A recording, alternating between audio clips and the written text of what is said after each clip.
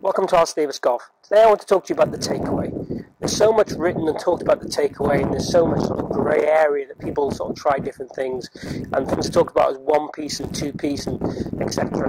So I want to really just put over my views on the takeaway and what should happen, what leads, what moves first, and what goes on, to give a bit of clarity for hopefully my customers and also other customers that I might get, and other people who want to search for this and see the results of this online.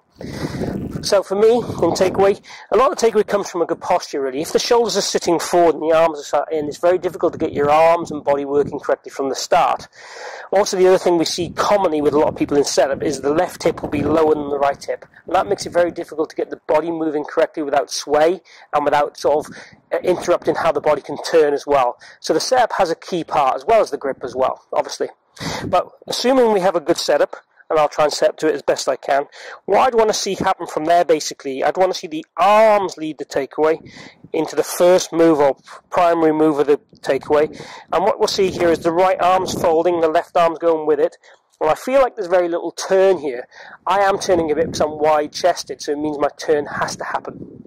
But essentially, I want to see the arms work away, and they're sort of connected, and they cross my chest and they cross my arms. I don't want to see the hands move out. I don't want to see the hands move in.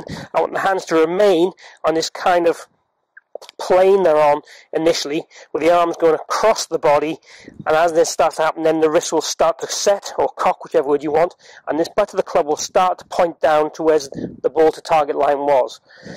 So the first move will be very much about the arms and body being connected, the arms leading it and sort of dragging the body across.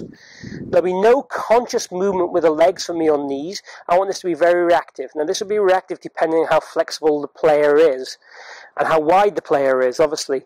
Again, depends on how wide the chest is, how much the body will turn. But essentially we're trying to get the arms to move away first and then the body to follow. So we get a wind up, and we try and get then the arms and body to finish the backswing at the same time.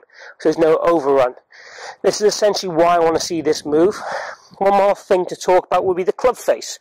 For me, I like to see the club face pointing straight up, but I'd also accept it slightly down. The toe up for me works better because I tend to see more players good players tend to hit more shots left, so I'd rather have the face squarer rather than slightly closed. But for the guy who slices the ball, I don't mind it being slightly closed. So there's a little bit of leeway on the club face for me, but it's essential that the arms lead the swing, then the body follows, and then the body and arms can finish at the same time, so there's no overrun, and we can get better coordination and connection at the top of the backswing. Have a go at that and see how you get on.